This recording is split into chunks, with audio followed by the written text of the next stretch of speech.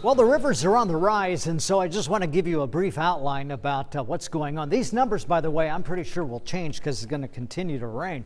Montezuma cresting on Saturday, Terre Haute on Sunday, Tuesday in Hudsonville, Riverton Wednesday, and Vincennes on Wednesday. Saturday in Spencer, Sunday in Elliston, Saturday in Newberry, and Edwardsport on Sunday. Petersburg, we don't have the reporting station up, so that one is not reporting. St. Marie cresting on Monday at 9.17. I think that's going to change big time.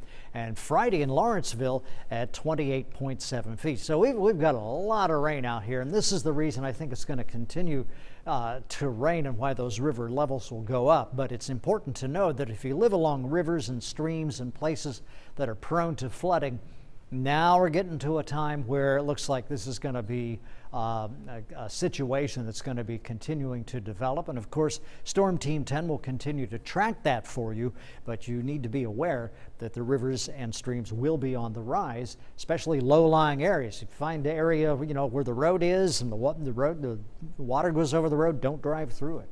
Here's a look at the clouds and the radar. Look at all of this rain here. We continue to have rain moving up out of the south. It's a good source of moisture here.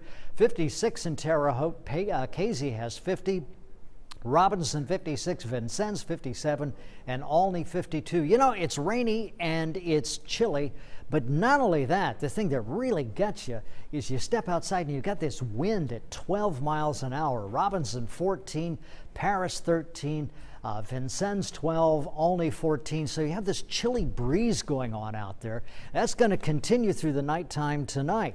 Here's a look at the Storm Team 10 Futurecast. Well, it doesn't look as though we're going to have really any great break. Maybe a little ease up of the rain here as we get into the day tomorrow. Maybe a little more occasional showers. But even as we get into Thursday night, we still have some rain in the region and rain moving in as we get into the day on Friday. So we are not finished with the rain, at least through Friday.